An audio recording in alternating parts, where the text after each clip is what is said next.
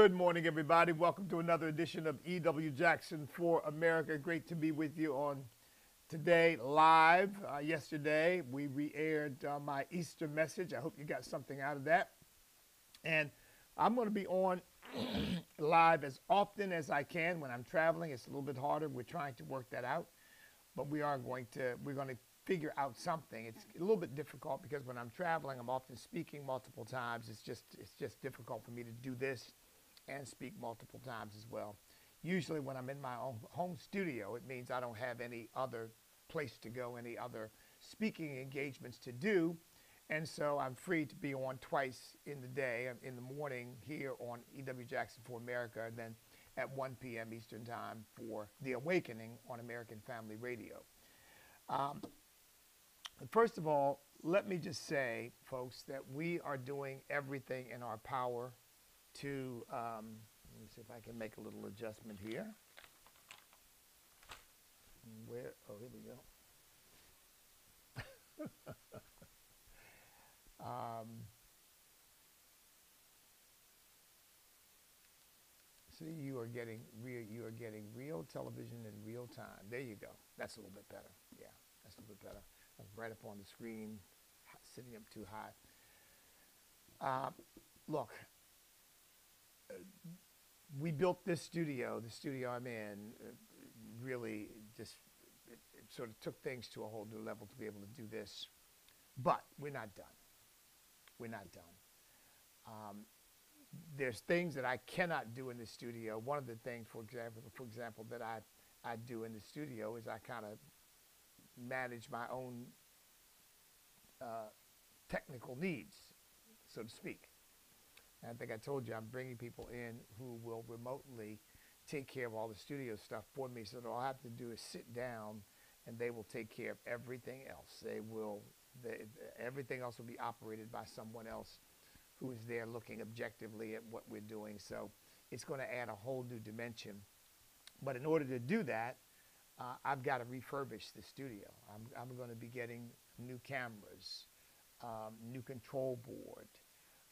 There's going to be a lot of technology that allows us to do this remotely. When I do a television interview, it is going to be um, top TV quality. And right now, we're doing pretty well right now. I mean, most people watching probably can't tell the difference, but a major network can because they know what they're looking for.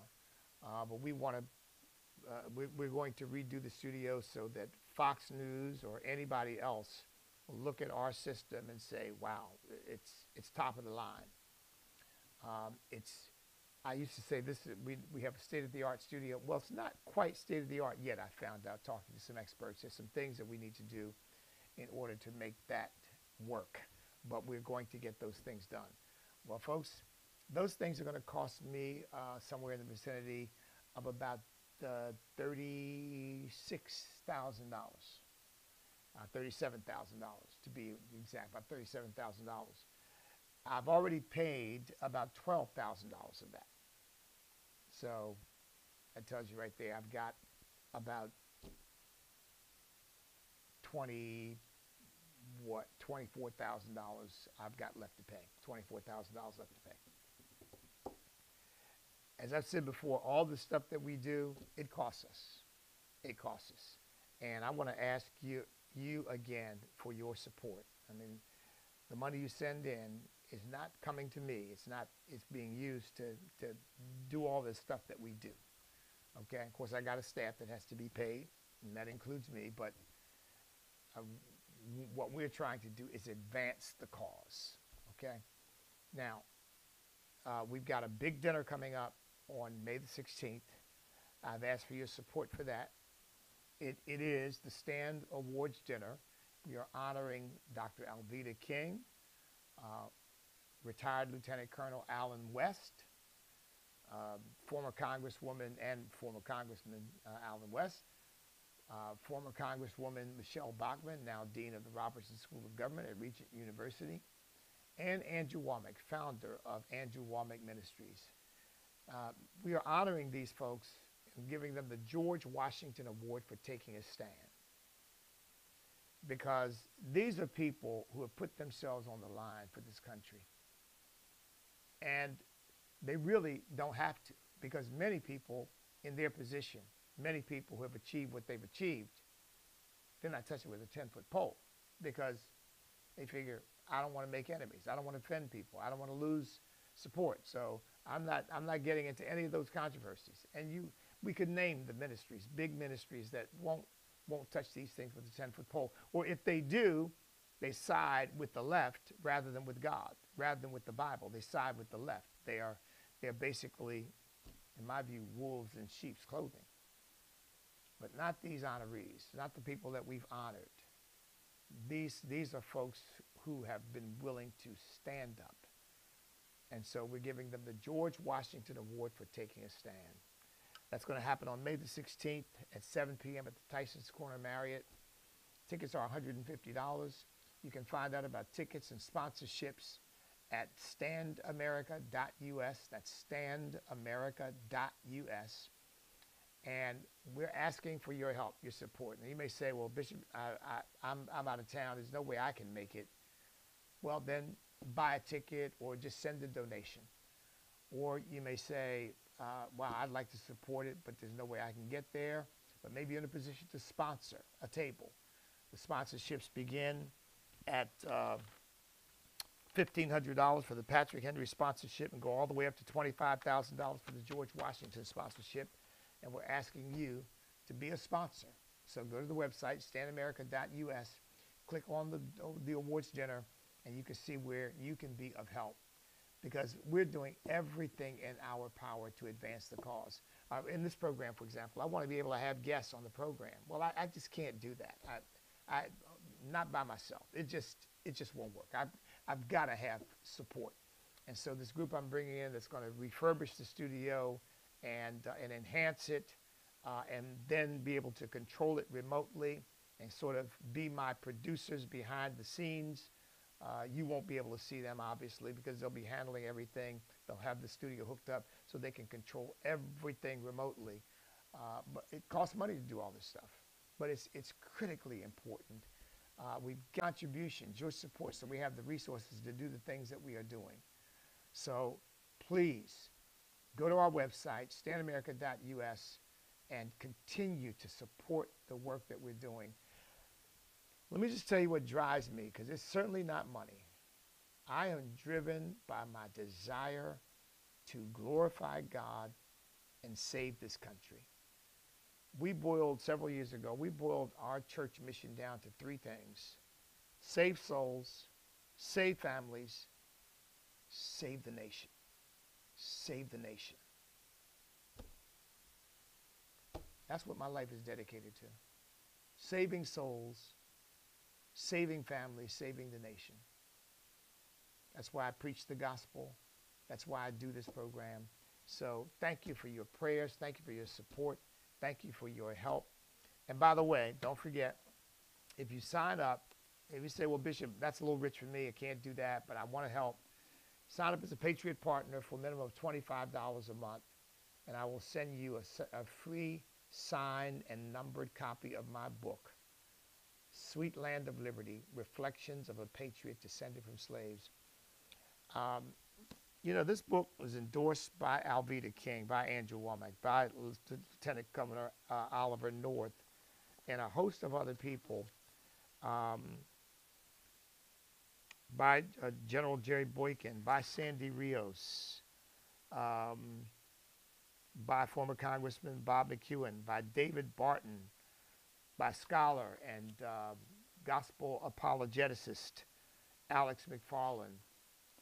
But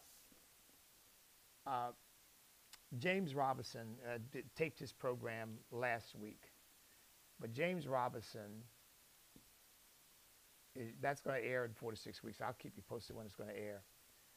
He and his wife read the book, and they said to their audience, their vast audience, which is, of course, they're watched around the world, said every American ought to read this book. That's what he said. Of course, I want that too, but just it was wonderful for somebody who's read the book, he and his wife had read the book, to say every American ought to read this book. Because it's not a scholarly work although there is a lot of research and whatnot in it. It's in part biographical, but it's not really just a book about me. I do tell my story because I really believe that my story is part of the American story and really brings into focus why America is such a wonderful country. And as a black American, American of African ancestry, American whose ancestors were slaves, I bring a perspective of gratitude. But I explain that. I don't just say, oh, we ought to be grateful. Now, I explain how I reason through this and how I come to the conclusions I come to about the nature of this country. Help me to get it out there. Sign up as a Patriot Partner. Go to standamerica.us for minimum of 25. Kill innocent people. And by the way, he worked there, so these were his colleagues.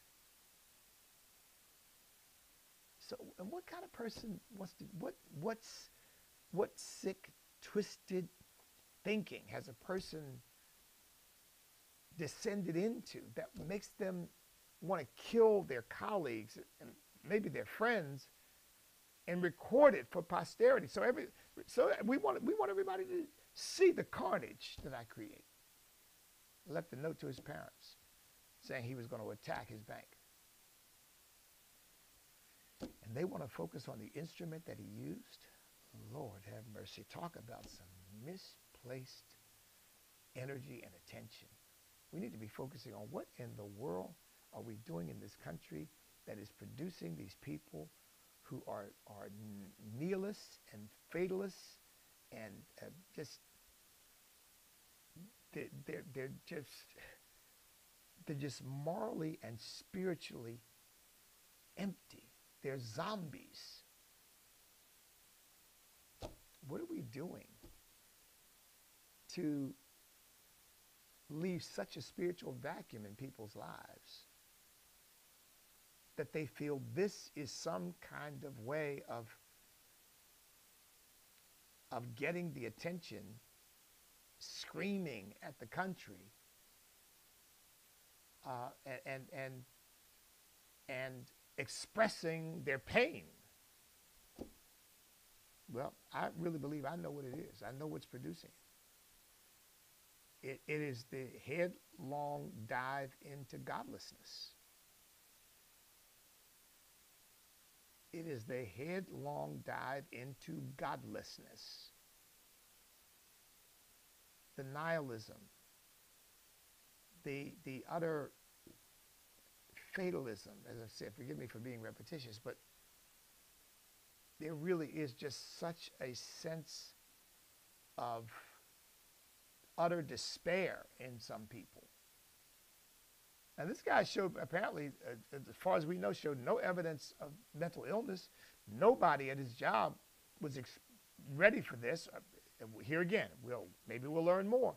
But nobody saw any signs that this is a guy who's going to come in and try to kill us all. So it's clear that he was in touch with reality insofar as he was doing his job, he was going to work, he was taking care of his responsibilities. And apparently, I mean, the guy had a master's degree.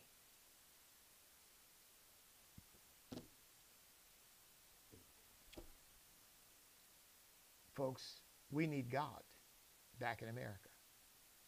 And the Democrat Party and the left, and people keep saying the far left, the extreme left. No, it's the entire left. Just forget about describing them as extremists. They're all extremists.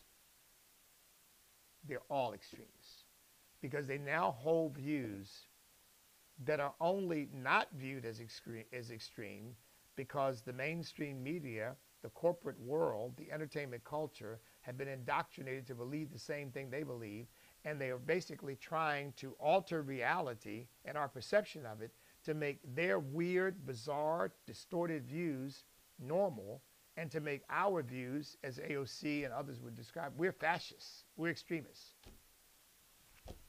So let me get this straight. Was I a fascist 40 years ago, 30 years ago, when I believed that marriage was a union between one man and one woman? Was that fascism? Apparently it was. I just know, but nobody knew it. When I was pro-life 40 years ago because I believed that a child is sacred and should be protected? Was I being a fascist, an extremist? Apparently, yes. Yeah. But nobody knew it then, you see, because the left had not refined their vocabulary and developed their demagoguery and indoctrination to the point where they could redefine normal people as abnormal and make abnormal people normal. You realize the way they think, if you are a heterosexual, you are by definition an oppressor, which means that you're evil, you're a villain. But if you're a homosexual, gender confused, non-binary, whatever 156, 3,500 genders they come up with, that's perfectly normal. That's perfectly good. Good. You are a good person. You are to be admired. But if you're a heterosexual, whoa, you are under suspicion. You are under a cloud. And again, this is what I want to ultimately get to. There is an all-out war declared on Christianity. Now, folks, let me say this one more time. I will never tire of saying it. I hope the day will come when I won't have to say it. But let me say it one more time.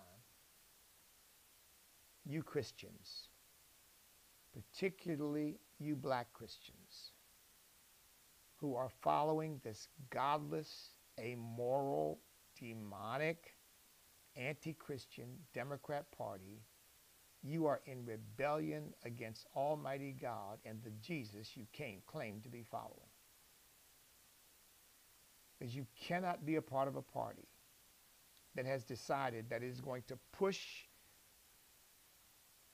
operating on kids, cutting off their genitalia, cutting off their breasts. I mean, the President of the United States says he supports this. Injecting hormones into children, showing them pornographic sexual material.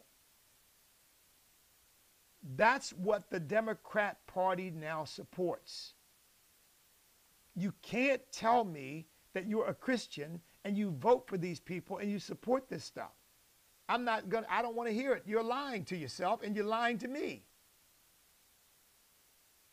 Now it's just time to pull the Band-Aid off here. We've got a bunch of black pastors and black Christians, black churchgoers who are not Christians in many cases. They just don't know God. They know a cultural religion they call Christianity, but it's really all about race. It's not about righteousness. It's not about the righteousness of God. Because if it were, you would come out from among them and be separate and touch not the unclean thing so that he would receive you. But you're happy touching the unclean thing because you're one of them. And we got a bunch of so-called Christian pastors who are leading people to hell. They really work for the devil, and they're claiming to work for God. And they're supporting things that the Bible makes clear are supremely evil and are an abomination to God.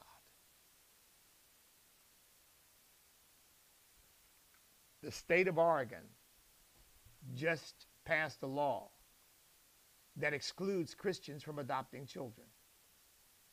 Doesn't say Christians can't, but in order to adopt children, you must affirm their sexual orientation, their gender identity, their gender confusion, all of this godless, demonic stuff. In order to adopt children in Oregon, you must affirm that, which means that since a true Christian can't, a true Christian can't adopt. So basically, without having to say it, they've said basically, we're excluding Christians from the adoption process because we don't want them teaching children faith in God and teaching children that the Bible is true. We don't want them telling children that homosexuality is sin. We don't want them telling children that God made male and female and those are the only two genders and there is nothing else. We don't want them doing that, and so we're going to exclude them from adopting children. Of course, I'm not even sure why they went that far because they're killing them before they're born anyway. I mean, that's really that's their first stop. Kill them before they're born. But those who manage to get through the gauntlet to avoid being injected with saline solution, to avoid having their bodies ripped apart in their mother's womb, to avoid being discarded like so much flotsam and jetsam trash. Those who manage to avoid that and are actually born, we're going to make sure that if you don't have biological parents to take care of you, you certainly won't land in a Christian home. We'll put you in a home with 2 drag queens and 3 non-binaries and 2 homosexuals. Happy to do that, and they can all be married. Well, no problem with that. But a husband and wife, mother and father who are Christians and believers in the Lord Jesus Christ and follow the word of God, oh no, we're not putting children into that horrific environment.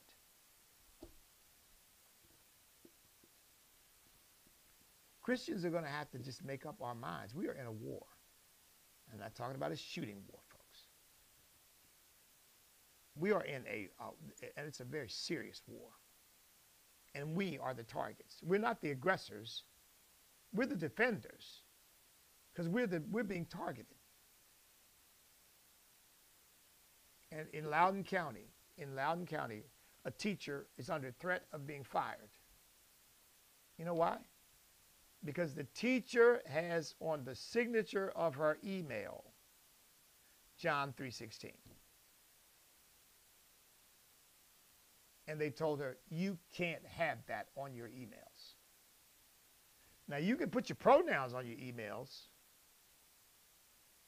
and you can put all kinds of sexual mess on your emails, because that's okay. But John 3:16, God so loved the world that he gave his only begotten son, that whoever believes in him would not perish but have everlasting life. Oh no, that is forbidden. The Democrat Party hates God. Let me say it again to all you black, Hispanic, Christians of whatever background, European, African, South American, Indian, Asian, whatever background, whatever ancestral background you might have, whatever the complexion of your skin. Let me say this to Christians. The Democrat Party hates God. They hate Christianity. Oh, well, I know Democrats who are Christians. You know Democrats who claim to be Christians, but they will be Christians who reject the truth of God's word. And let me say to all you prominent prognosticators and spokespeople on Fox, on Newsmax, wherever, you better stop playing mealy mouth and patty cake with this stuff.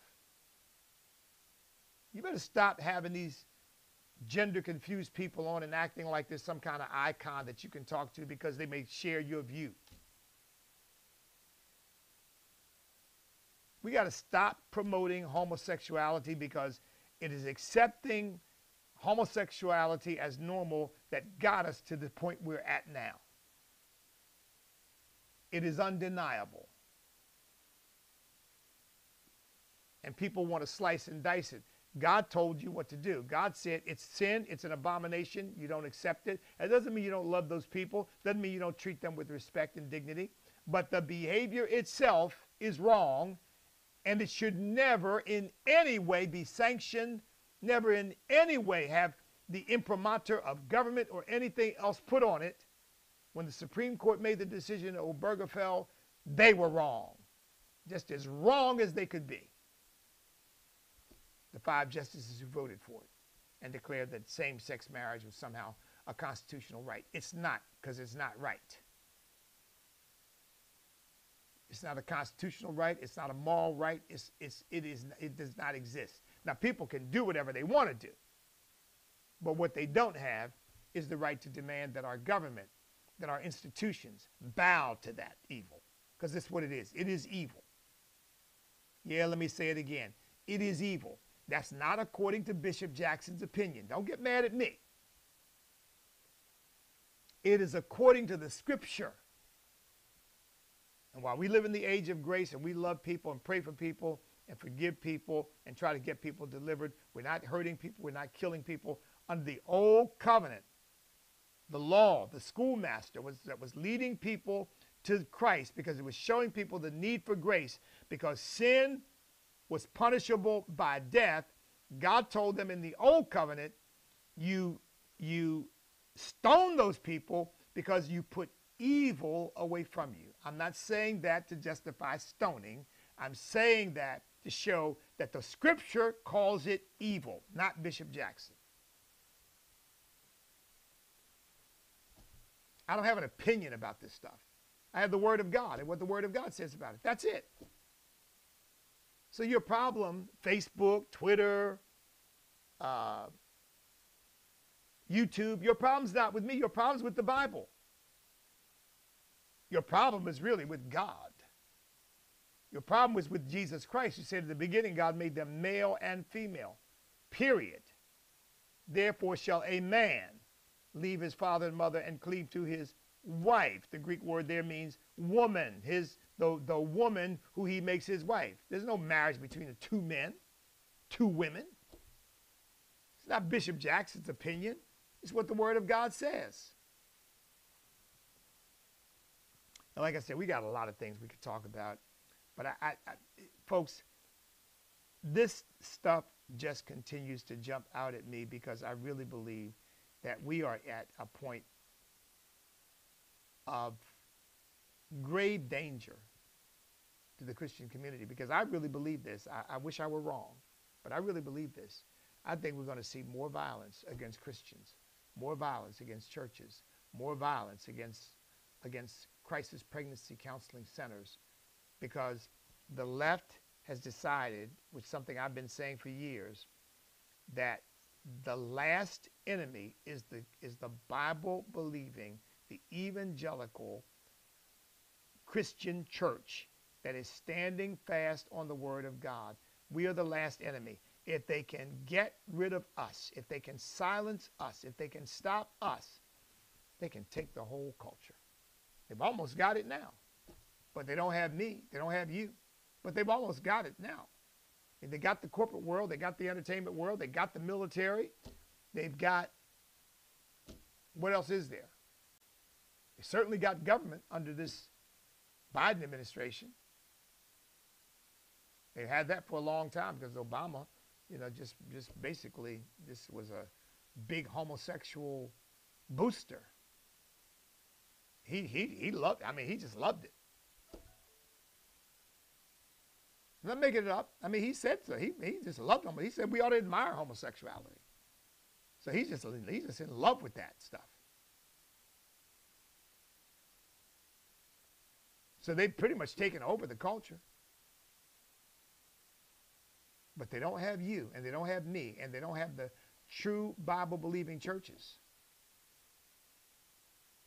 Now I want to ask my fellow Americans of African ancestry in these churches all over the world, all over this country, come out from among them. If you got a pastor who won't speak up against this stuff because he's beholden to some hack Democrat politician, then you basically, you're in a church that is led by an Ahab and a Jezebel. And you better get out of there. If you got a pastor who's saddling up to these Democrats and their godless, idolatrous policies that are God-hating, they are anti-Christ policies.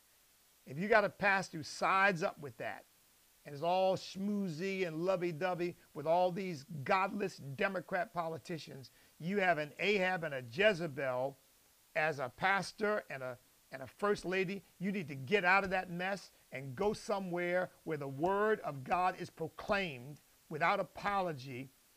I'm not talking about going to a church that's Republican. I'm talking about going to a church that is not willing to submit itself to godless idolatry. I told you, I'm not beholden to a party. I'm beholden to Jesus. I agree with a party when it agrees with me. And when it doesn't agree with me, I'm done. I don't care what the name of it is. And this religious cult-like devotion to a party that is basically shaking its fist at Almighty God and then running into church. Oh, praise the Lord, hallelujah. And you know what? God says, this people honors me with their lips, but their hearts are far from me. Because if your hearts were with him, you would look at that mess and say, I'm not going to be a part of that. I can't be. I cannot be. I love Jesus. And these people clearly hate him. You can't be Jesus' enemy and be my friend. It doesn't work that way. Because he is first in my life, and I owe him my first loyalty. And if you are against him, you are against me. And I am against you. Period. You can't put a scripture on your signature on your email because, oh, that's separation of church and state. Now, what they're really telling you is we hate God and we don't want anybody reminding us of him or what he stands for or what his word says. We don't want to even see it. We don't want it put in our faces at all. But oh, drag queens, homosexuals, gender confused. Oh yeah, bring that on. Yeah, we want to see pictures of homosexual acts. We want to show that to elementary school children because we're really good people. But you people quoting the scripture, oh, you're the bad, dangerous people we got to get rid of. We got to silence you. We got to shut you down. See, just as, I'm going to end with this, just as there's no such thing, you can't put it this way, you can't have indoctrination without censorship. Right? Because you've got to silence all the counter voices. You can't have a cultural revolution based upon godlessness and atheism and sexual idolatry and immorality and allow the church to thrive too. Because the church will ultimately be the antidote to all of that lying poison. So you've got to stop the church from being heard, seen, felt. So that people aren't hearing the contradictory message, which is that's sin and it'll take you to hell. But the love of God is available to you to deliver you out of that mess so that you can be secure in this life and have security in eternal life with Jesus Christ as well. God bless you, folks. I know there are a lot of issues I could talk about. I could talk about China and Taiwan. I hope to get to that as well. And I could talk about the Congress having hearings in New York. I'm going to get to that on crime. I could talk about this bogus indictment of a former president by this George Soros slave, Alvin Bragg. But today, the Lord wanted me to share with you the importance of, once again, we are under attack as Christians. We've got to stand up boldly for the things of God without apology, without equivocation, and not be intimidated in any way. And if we will do that, we will carry the day. We will carry the day. That's going to do it, folks. God bless each and every one of you. I love you. Thank you for your prayers. Thank you for your support. And remember to stand up, step up, speak up, refuse to back up, because we cannot be defeated if we will not quit. Because we are on God's side.